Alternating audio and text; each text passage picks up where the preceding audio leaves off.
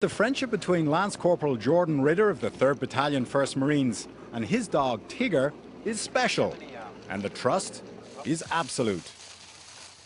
Tigger is part of a new program for the Marines.